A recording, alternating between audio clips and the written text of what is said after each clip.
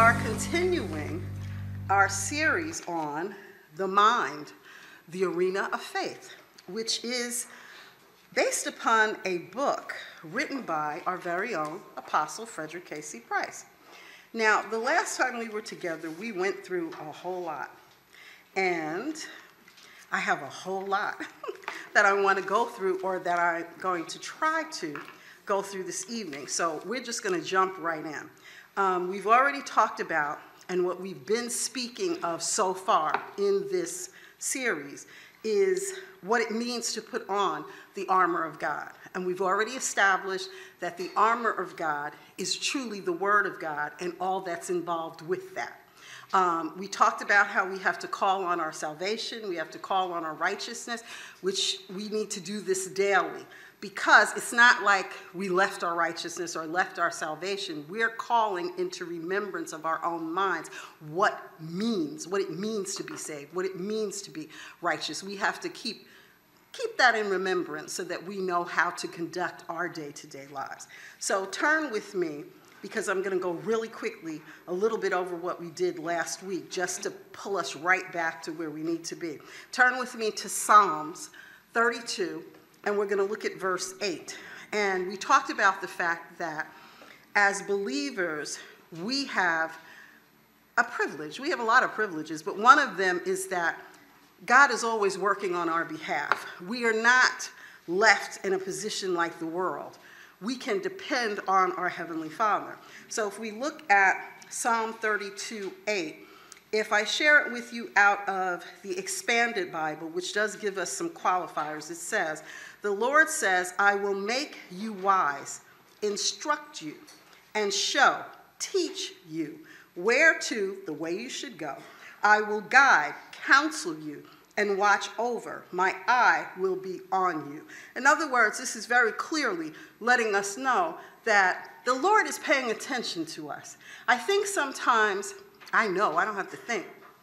I know sometimes we get so caught up in trying to make it through the day-to-day issues of life that we just kind of think we're out here doing it by ourselves. We know God loves us. We get that. We know that. But I don't believe that we really understand just how much every little detail of our lives means to Him. He really cares about everything. And that's going to be another series we're going to do at some point. And I'm going to entitle it The Wink from God. Because He really, little things happen in your life that's like Him winking at you to kind of let you know. You know, like you may decide one day that you want to go on the market and you want to get like the perfect grapefruit. Now, I mean, come on, grapefruit is grapefruit. But maybe you really have a taste for a really, really nice grapefruit, and you don't want to go buy a whole bag full of grapefruits. You just want a grapefruit, and you just want it to be just right. And you go downtown, you go in the market, you pick out a grapefruit, you go home, you cut open to it, and it's just absolute perfection. That's a wink, because you might not have gone to the Father and said, "Okay, Lord, I'm asking that I'm going to go and I'm going to get the perfect grapefruit," but it was something important to you, so important to you that He made sure you had that. It's like a little wink. We don't practice His presence. We don't recognize that He's ever present in every single thing, every step of our life. We just have to realize it and walk with Him and just allow everything to just flow. So anyway, this to me is what this is telling me. Also, if we look at it in the Amplified, it says, "I will instruct you and teach you in the way you should go. I will counsel you," and here's the qualifier, "who are willing to learn, with my eye upon you." Because that's the other thing. We still have to be willing to learn. Because, sometimes we're still stuck in our ways and we want to do it our way. We have to be willing to learn. And lastly, the message says, "Let me give you some good advice. I'm looking you in the eye and giving it to you straight." It just doesn't get better than that. Now turn with me to Luke's Gospel, the 10th chapter, and we're going to look at verses 41, 42. And we talked about how, and I gave you an example that a lot of people got a kick out of, where we have a tendency sometimes, again, to get so caught up in the things that we're doing that we pay more attention to what we're doing than to the importance of the word in whatever it is. For instance, and I gave the example, you could have a lot of people coming like, okay, Christmas is a great time. We usually have family and friends pop by, stop by. We may prepare this wonderful big dinner for them, and that's when you roll out all of the stops. You know, you take the linen out of the closet that you don't normally use. You take out, you know, the china and all the rest of that stuff. And, you know, you get so caught up in serving the people that you don't spend any time with them. You don't even get to really talk to them. You're exhausted. And some people are honest enough to admit they sit down and go, Lord, please don't bring these people back to my house again, because it's just so much work, because you get so caught up into the work that you don't enjoy the fellowship. I know I have been guilty of that, okay? And apparently, so is Martha, okay? And this is, you know, you've heard people say the Martha spirit opposed to Mary. So if we look at it in, let's look at it in the Amplified, and it says, but the Lord replied to her, Martha, Martha, you are worried and bothered and anxious about so many things, but only one thing is necessary. For Mary has chosen the good part, that which is to her advantage, which will not be taken away from her. And then in the Message it says, the Master said, Martha, dear Martha, you're fussing far too much and getting yourself worked up over nothing. One thing only is essential, and Mary has chosen it. It's the main course and won't be taken from her. And the bottom line is that's how we need to always be. Not get caught up in all the other stuff. Just concentrate on what is most important. Now, you're already in Luke, so just go right quickly to Luke 12. And we're going to look at verses 25 through 28. I'm just going to share it with you out of the Message so we can move forward. So this is Luke 12, verses 25 through 28 out of the Message. And it says, has anyone by fussing before the mirror ever gotten taller? By so much as an inch. If fussing can't do that, why fuss at all? Walk into the fields and look at the wildflowers. Now I'm going to press a pause here, because I have had people say that they have not come to church or they have not gone to an affair for something as simplistic as they had a bad hair day. Now, we laugh and we think, oh, ha, ha, ha, it's funny. But I'm being honest. People do this. This is the same type of thing. We're missing God's blessings for something as trivial as a bad hair day. Do you really think people care that much about your hair? I mean, can't you tell? They really don't. No, what I'm saying is that's not the point. You need to want all God has for you. The rest of this stuff is no big deal. And we're getting caught up on all the wrong things. And he talks about wildflowers, which are absolutely devastatingly beautiful. And most people just walk past them and don't even pay any attention. So back to the scripture. They don't fuss with their appearance, but have you ever seen color and design quite like it? The 10 best dressed men and women in the country look shabby alongside them. If God gives such attention to the wildflowers, most of them never even seen, don't you think he'll attend to you, take pride in you, do his best for you? So the point is, we have to get to a point where we truly just trust God. And in order to truly trust him, you've got to know who he is. You've got to know his character. You have to understand that. And if you do, your life is absolutely wonderful. If not, your tranquility is destroyed. Your peace of mind is destroyed. And notice the word destroyed is used. It's not just put up on the shelf and every now and then. It's destroyed, meaning you will not have it. You can run helter-skelter and just be a total disaster. And that's not at all what God wants.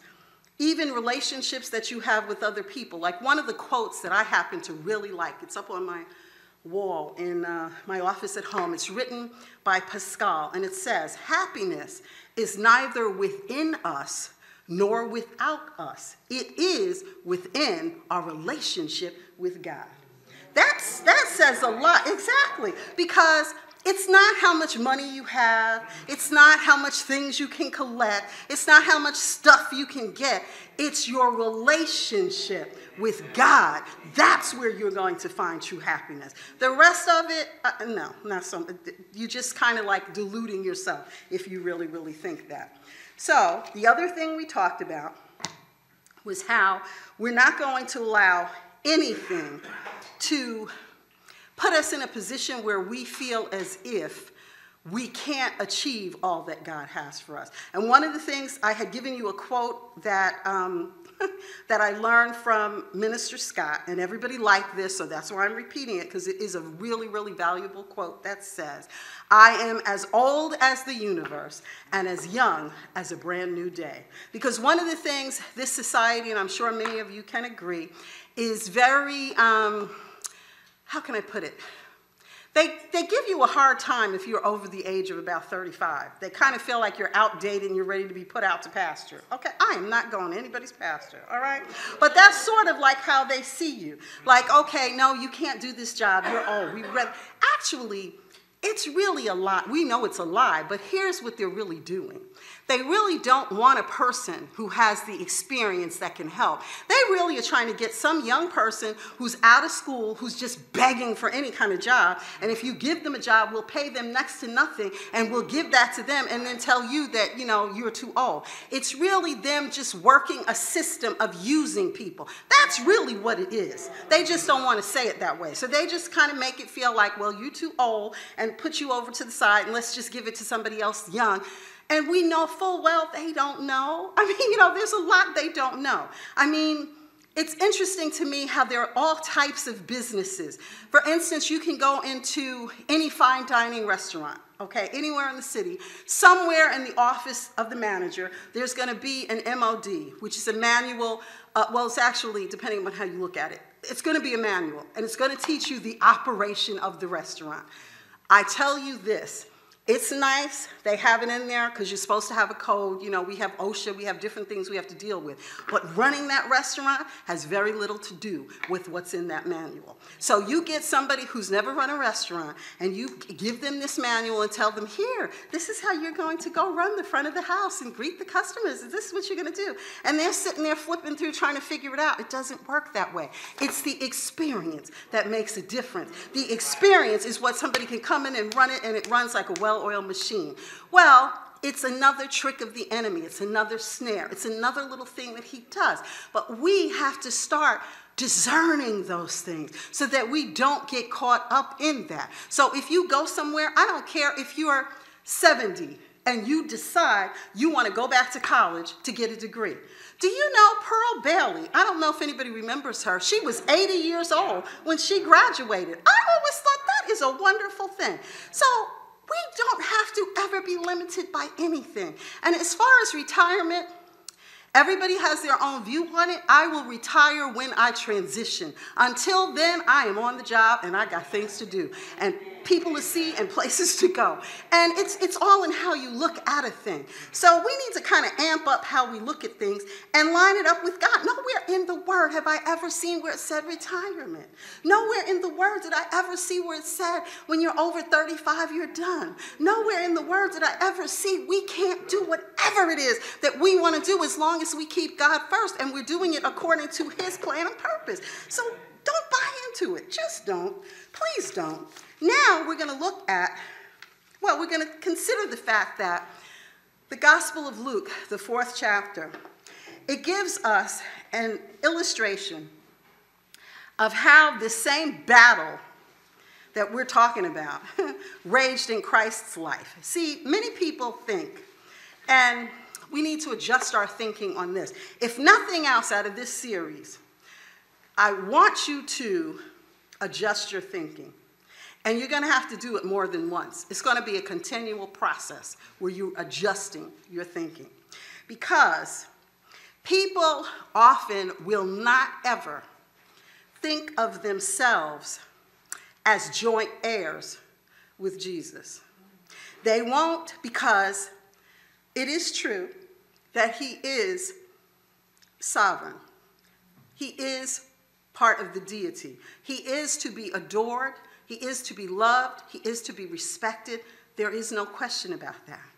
However, he came here and clothed himself in flesh, and he walked this earth to give us a living example of what it is that God had for us. So we can't get to a point where we don't stop and see what he did, what he experienced, so that we can try to do the same thing. Because if we don't do that, we're just scratching on the surface of the situation. We're not getting to the root of what it means to be a Christian. Because think about it, to be a Christian, a follower of Christ, means that we are supposed to learn of him and do the things that he did and follow in his footsteps. No, we aren't him. We get that. But we're supposed to want to be that way to the best of our ability. Would you agree with that? Okay. So we know, we don't think, I'll put it this way, we don't think that when Jesus walked the earth, he needed to have on armor. We just assume he was the Son of God. So therefore, he could just do whatever needed to be done as the Son of God. Okay, well, think about this. We know that he came here as a solution to provide our salvation, right? Why didn't he just go on and die? Okay, what did he have 3.5 years of ministry for? What did he do that for? What was that for? That was just because he had nothing else to do with his time? If it was just to provide our salvation by his death on the cross, he could have just gone ahead and done that. He didn't have to have a ministry where he needed armor. But I submit to you, he had that ministry where he needed armor to show us as a living example how to take up that armor and do what he did. That was the whole point. Isn't it a lot easier sometimes to be able to look at what someone does and duplicate it? You know, think about it. If you are trying to make your first Thanksgiving dinner, and why do you think YouTube is all the rage? And why the Food Network has videos on how to make stuff? Because it's easier sometimes for you to be able to see. Meaning, I remember my first recipe of making a pound cake, and they told me I had to cream the butter. I'm like, what cream the butter? What does that mean? You just put it in here and stir it up. That's cream. No, it's not. You need to beat that thing. But at the time when I learned how to do it, they didn't have videos. So I had to do it by trial and error. But the point is, it's a lot easier for you to see. So Jesus, he was our human video, okay, where we were able to see. But we've got to open up the book to be able to follow along, to really be able to understand what he did. So turn with me to Matthew's Gospel, the 13th chapter. Because you see, Jesus never preached, healed the sick, or cast out demons as the Son of God. He was the Son of God, without question, but he wasn't working miracles because he was the Son of God. He was a prophet anointed by the Spirit of God. But turn with me, you should be at Matthew 13. We're going to look at verse 57. If we look at it in the New King James Version, are you there yet? Yes. It says that a prophet is not without honor, except in his own country and in his own house. If we look at it in the Living Bible, it says, and they became angry with him. Then Jesus told them, a prophet is honored everywhere, except in his own country and among his own people. The Expanded Bible puts it this way. So the people were upset with, offended by Jesus. But Jesus said to them, a prophet is honored everywhere, not dishonored, except in his hometown and in his own home, family, household. And the Amplified says it this way. And they took offense at him, refusing to believe in him. But Jesus said to them, a prophet is not without honor except in his hometown and in his own household. He was talking about himself because even people in his own hometown didn't receive him as a prophet. And while he was a prophet, he also was the Son of God. But he laid aside his Son of God prerogative to minister. How? As a man. That's why he was called the Son of Man. That's why we call him that. He was one of us, so he had to use his armor just as we do. Now, there's some encouragement on a lot of levels with this, because we need to understand that we are not going to always receive honor in our own hometown. Because you see, we all have a story to tell. And we were not born from infancy into being a believer. You live some life. Now, one of the things that I profess over my grandchildren is that they accept Jesus at an early age, because you don't want them to have to go through the life so many of us went through, okay, before accepting Jesus. But the point being is, we've had some sordid past. Everybody was not this wonderful little person. You know, sometimes people did have things they needed to be delivered from. Sometimes people sinned and sinned really well. Okay, so the point being is, and that's why it's so wonderful that all of our sins go into the sea of forgetfulness. So we don't have to be bound by that. But the point that I'm making to you is, some of your running buddies and some of your friends who may not have accepted Jesus remember you sitting at the bar, okay, smoking that cigarette and seeing how much Hennessy you could get down in one night, okay? They remember that. So that when you come and you're trying to talk to them about Jesus, all they remember is the smoke and the Hennessy, okay? And then if you're a guy, you're like trying to, you know, talk to one of your fellas and everything, and they remember you making it rain, okay? And they're like, well, wait a minute. Aren't you the same guy who was sitting there letting that woman lap dance on you and all this stuff? I'm supposed to listen to you about Jesus? I mean, but this is real. We have to understand that and be encouraged, because guess what? They did the same thing to Jesus. So don't let it bother you. That's why it's so wonderful that you can go and you can share the good news of Jesus outside of your own hometown. Go and talk to somebody who only knows you now. Okay, where you're all now clothed in the righteousness of Jesus. They don't have to know about how you used to be, but you can still share that good news. Why not do that? I mean, to me, I think that's extremely encouraging. But, you know, you have to figure that out. Turn with me to Luke's Gospel, the 19th chapter, and we're going to look at verse 10. Now, if we look at it in the New King James Version, it says, "For the Son of Man is come to seek and to save that which is lost." To save the lost necessitated his death, but it certainly, like I said to you before, it didn't take him 3.5 years, okay, the length of his entire earthly ministry to die. He could have just gone ahead and done that. If we look at this in the Living Bible, it says, Jesus told him, "This shows that salvation has come to this home today." Now, this really is the story, and I'm sure you already know the story of Zacchaeus. He was a rich man who wanted to hear what Jesus was saying, but he was short in stature, okay? So he actually climbed up. He did whatever it took to be able to hear what Jesus had to say. So this is what it means when it says he came to, meaning he was saying that salvation has come to this home today. This man was one of the lost sons of Abraham, and I, the Messiah, have come to search for and to save such souls as his. Now, here is the thing. You hear me say all the time at the end of whenever I minister, wherever God is, wherever you are, God is, because God is within us. So, that's God the Father, God the Son, and God the Holy Spirit. All three of those things dwell in you as a believer. So if, in fact, the mind of Christ is to save that which is lost, then that means that's how we're supposed to be. And we're not supposed to be that way when we just stop and think about it. We're supposed to be that way all the time.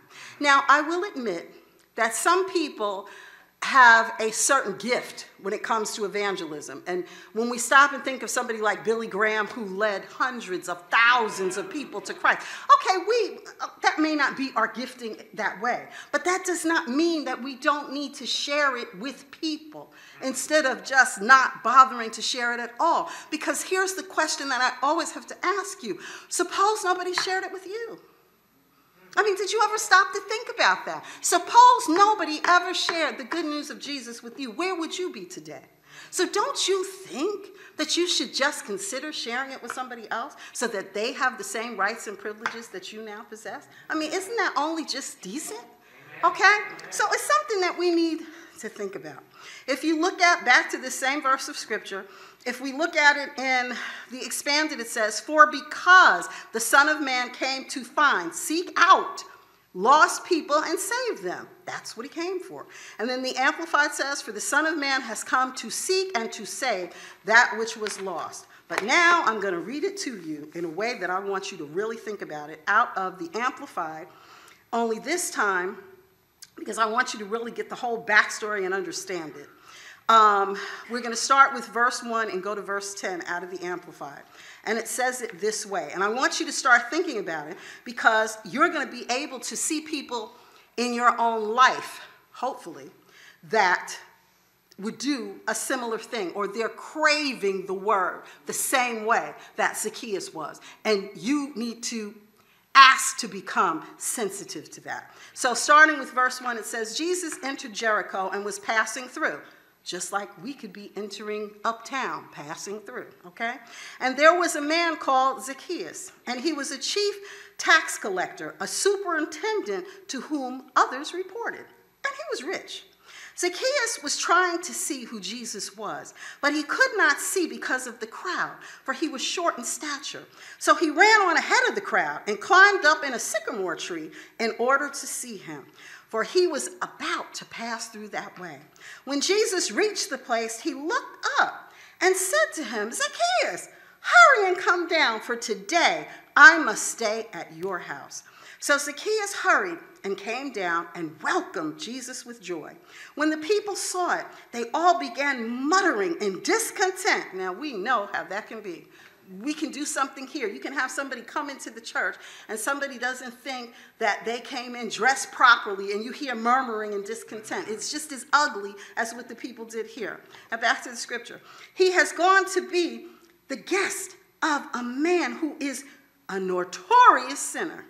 Zacchaeus stopped and said to the Lord, see, Lord, I am now giving half of my possessions to the poor. And if I have cheated anyone out of anything, I will give back 4 times as much. Jesus said to him, today salvation has come to this household because he, too, is a spiritual son of Abraham. For the Son of Man has come to seek and to save that which was lost. The point being is, if you notice in the beginning, it was talking about how Zacchaeus was rich. You may have someone that you know who could be what the world would consider rich. And you might look at it like, well, I don't want to approach them. Why not? Wherever you are, God is. So it really doesn't matter what earthly possessions they have. I look forward to the day that the right person approaches some of the people in the cabinet of our country, okay? It does not matter what their position is. Is their position better than God? So don't ever allow that lie, which is another trick of the enemy, to be something to infiltrate your mind and take up space there. Because wherever you are, you need to, I almost would like for you to start getting up in the morning and saying that.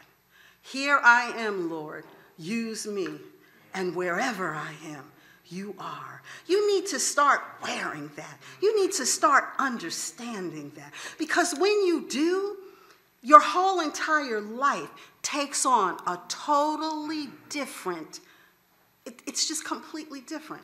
Like, and I don't know who this is for, but this is something that's been in my spirit all day.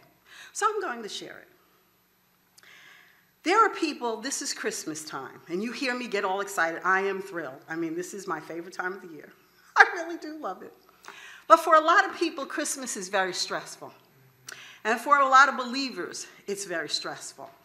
And I can understand it because I can understand before my faith was at the level, because in case you don't remember, and you've heard me say this, we live life on levels and we arrive in stages. That's why you want your faith to be ever increasing.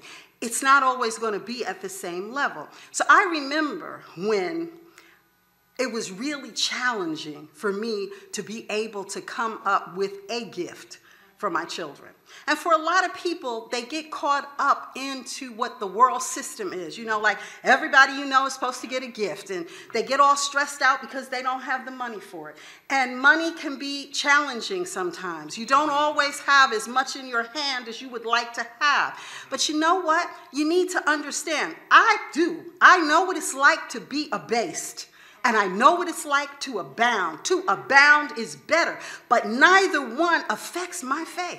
Because the point of the matter is your faith and your confidence and your trust have to be in the God that you serve. So if you weren't able to get everybody whatever Christmas gift you wanted to get them, do you realize that you have in your possession the greatest gift that you could give to anyone? Bigger and better than $1 zillion, which to me should be a little higher than $1 trillion, because you can share with them. If they already know Jesus, you can share with them a praise report of something he's done for you. The point is, that is the greatest gift. So don't allow the fact that you could not buy people everything you thought you wanted them to have. Don't even think about that, because it's not important. The other thing that I see people do is when it comes to their tithe and their offering, they will honestly sit there. And again, I guess they think God isn't seeing it. I mean, he sees everything, okay? They will shortchange their tithe to be able to squeak out some extra money for a bill. And I'm not judging them, okay? Because I've been there. I get it. But here's what you got to understand. Again, it's another trick of the enemy. Because as it is, and you hear me always talk about stacks of bills. Now, why do I almost know this? Maybe because I'm in finance, maybe because I understand it, and maybe it's because I know what it's like to have a family of 7 and not always having all the money in my hand that in the natural I need, okay? Like, it would be wonderful if I had $20,000 every single month for everything that I need. Yeah, I know, right? Your eyes were lit up too. Yeah, right? Okay? That would be perfect. That does not always happen. Okay? So the point of the matter is, I then have decisions I have to make. I'll never forget, and I don't know why I'm going off on this, but it's for somebody, so that's why I'm willing to share it. There was one time that my husband and I had 3 children in university all at the same time, and they didn't choose state schools, okay? And we wanted them to have whatever they wanted, okay? So therefore, they went to Georgetown. They went to the schools that make you sit down and go, whoa, when they give you the bill, okay? We had 3 of them in university at the same time, but we never lost our faith. So the point was, when it came down to, okay, you got to pay this bill or you have to pay your tithe, the tithe was never a question. Because here's why. And it's really almost logical. It's not even all that spiritual. It tells me in Deuteronomy that he will do what? He will rebuke the devourer on my behalf. I just have to be obedient. So if I'm sitting down trying to figure out, okay, do I tithe or do I pay this bill? I will call the bill company and work something out, because I'm paying my tithe. Because I want the God who created all that there is to be rebuking the devourer on my behalf. I know that bill collector is not rebuking anybody on my behalf. All he's going to do is have somebody else call and tell how much I owe and could care less about me.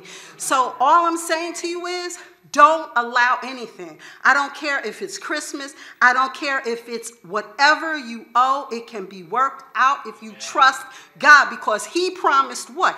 He promised to meet every single need you have. Not part of it or a piece of it, but every need according to his riches and glory by Christ Jesus. He owns the cattle on 1,000 hills. The earth and the fullness belong to him. So guess what? Sit back, relax, and trust him and enjoy your life, because that's what he wants you to do. Why in the world would he create you to just sit up and struggle and have a horrible time? But the enemy can do what? He'll steal your joy. It always says steal your joy, which means he has to come up with a way to come in and connive and take it from you. He can only do it if you give it to him. Don't ever give him that place. Just do not. Praise God. So with that, let's look at Luke's gospel. And because, again, we're going to go back to the fact that Jesus hung around here to show us how to live. That is exactly what he did. And he wants us to do it the same way that he did it, put on the same armor that he put on. So if we do that, we're going to look at, let's see. If we look at the 3rd verse of Luke 4, it's really telling us, and it's showing us, it's showing us exactly just how cool and calculating the devil thinks he really is.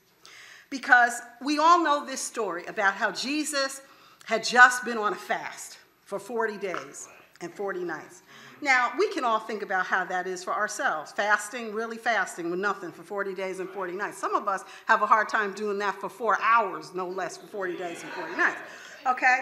So, of course, the enemy figured he was going to have some fun, okay, with Jesus. And he says, if you are the Son of God, command this stone to become bread.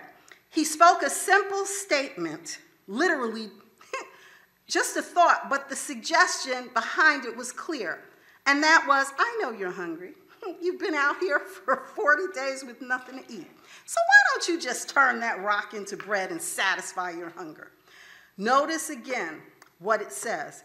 If you are the Son of God. Now, where have we seen that before? Didn't the serpent do that with Eve of if? Because again, it's still trying to plant a thought, an idea, or a suggestion, and to cast some type of doubt. That is what the enemy does. He tries to cast doubt on your relationship with God. He's battling for what? Your mind. It all starts up here. That's where your battle begins. And that's what he's always trying to get after.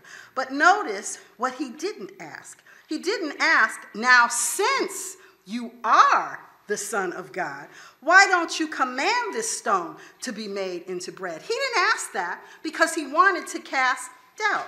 He wanted to get Jesus to question, am I really the Son of God? Now, if he did that to Jesus, who is the Son of God, what in the world do you think he's going to do to you? Do you not think he's going to make you question things? Okay? When it is, your rent is due on the 1st, and it is the 30th, and you have no idea where the rent's coming from. Okay, and he's reminding you, especially when you go to lie down to have sweet sleep. He's reminding you, oh yeah, well, you know, the 1st is here. And you know, they're doing all kinds of things because actually they're trying to get you out of your apartment anyway. Because, you know, you're not paying as much and they really want to bring it and give it to somebody else. And some of you have rent control apartments. They're really trying to boot you out of those. All of these things come to your mind. What do you do with them? Well, we can do exactly what Jesus did.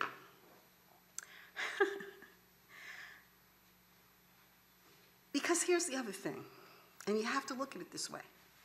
Satan, and we talked about this last time, he's really one of the dumbest people you ever wanted to meet. Because if he were smart, he'd read the back of the book and know he's lost. He doesn't do anything really all that different.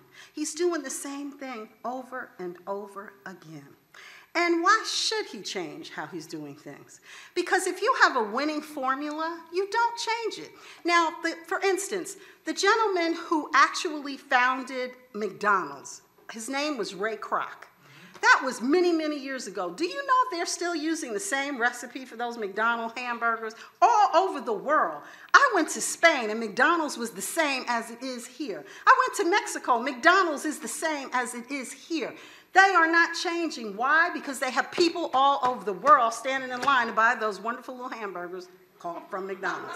So the point is, why should the enemy change what he's doing? It's working and it's effective. And it's not until we say, I've had enough. And I'll tell you this, when you get that way in your life, where you finally say enough is enough, he will back off away from you. He will literally back off. Like he knows full well certain things don't even begin to think about stepping to me with that because I already know I have authority. Don't even try it. And he's almost like a little sniveling dog who will run the other way. But it's not till you get that way, flat-footed and mean it. But you can't do that if you don't know what the word says. You're just guessing. You've got to be able to know like you know your name. So let's look at Luke 4:4. And it specifically says, Jesus answered, "It is written in the scriptures, a person does not live on bread alone." And the Message says Jesus answered by quoting Deuteronomy, "It takes more than bread to really live."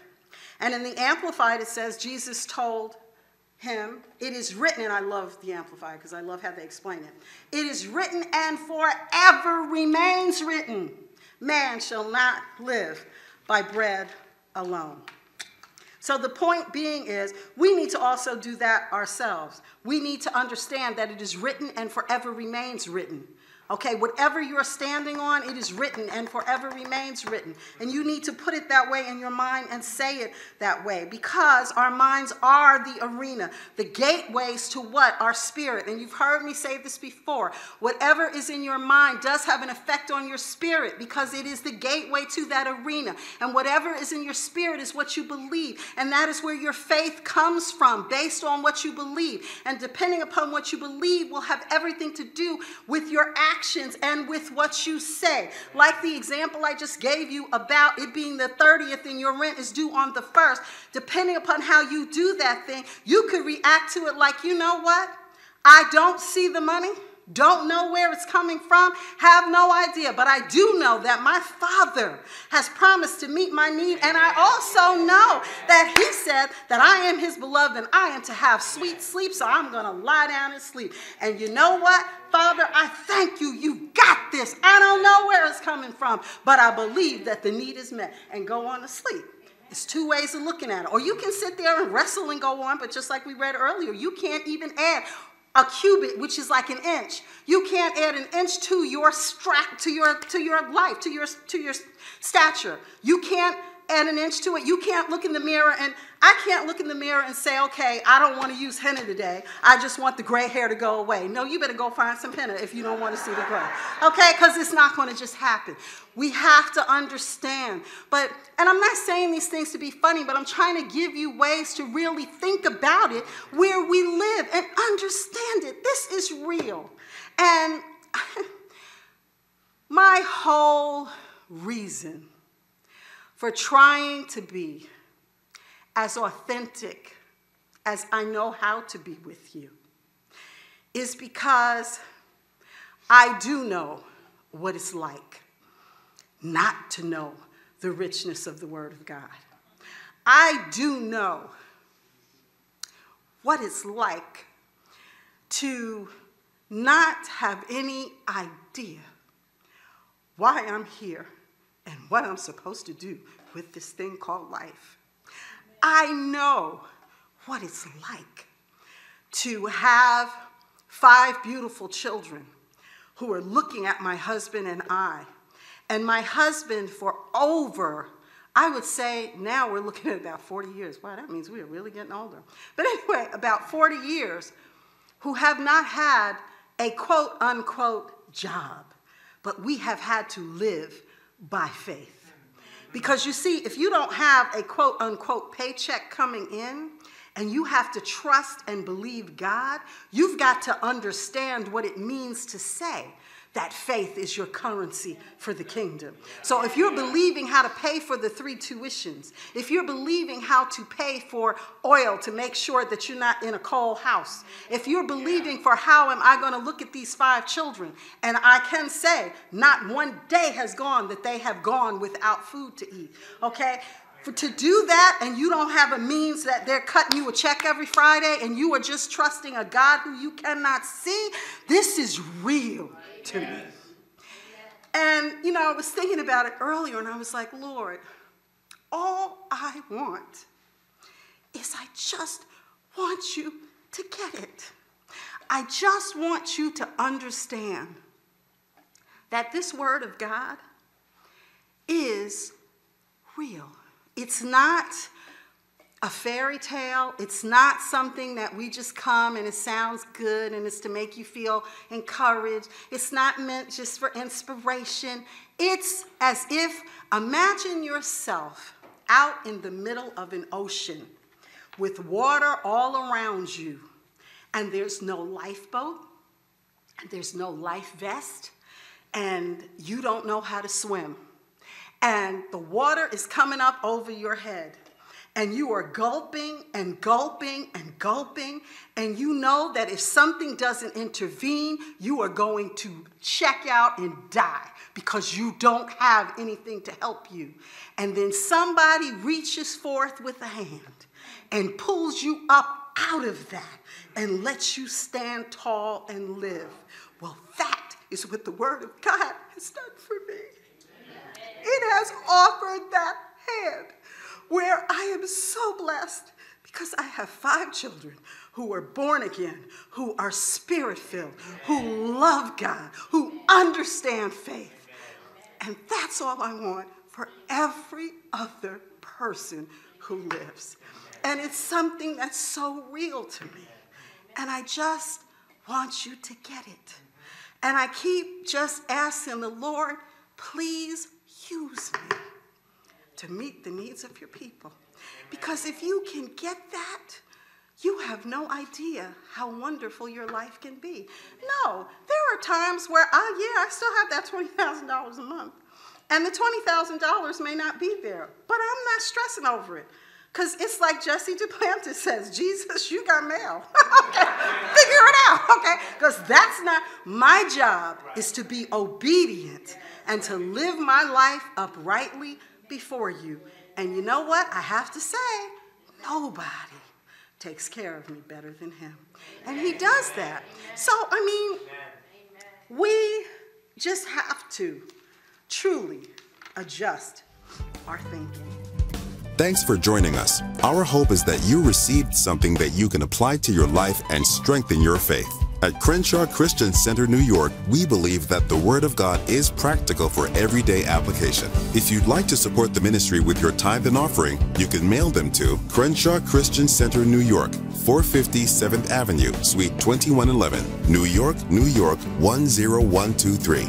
We also offer the convenience of mobile and online giving. It's safe and secure. Try it now. From your smartphone, simply text EAST-G to 28950 and follow the prompts. You can even specify a designation for your gift. Text EAST-G for general donation, EAST-T for tithe, EAST-O for offering, or EAST-AL to donate to the Apostles' Library. Each transaction needs to be its own individual text message. You can also visit our website, CrenshawChristianCenterEast.org, and click the Give tab to begin your experience. Set up recurring donations or give one-time gifts. This giving method is easy to use, safe and secure, and requires a one-time registration only. After your first gift, giving will be completely simple. Simply text EAST-G to 28950 with your information securely stored. We appreciate your continued support and stand in agreement with you for the manifold return on your life. Thanks again for watching, and remember, we walk by faith, not by sight. We would like you, our viewers and partners, to join us in honoring the legacy of the Apostle by making a donation to the Apostle Frederick K.C. Price Library. The library will be on the grounds of the Faith Dome in Los Angeles, California, and it will be open to the public. It will be a place of study, learning, and research, available for anyone desiring to further their knowledge and understanding of the Christian faith. Visitors will also have a chance to learn more about our founder and his impact on the body of Christ and the world at large. You can mail your donations to Crenshaw Christian Center, New York, 450 7th Avenue, Suite 2111, New York, New York, 10123. If you are giving by check, be sure to designate in the memo area Apostles' Library. If you have Crenshaw Christian Center envelopes, you can mark AL on the envelope. You can also donate via your smartphone by texting EAST-AL to 28950 and follow the prompts. We thank you in advance for your support. And as always, we stand in agreement for the manifold return in your life.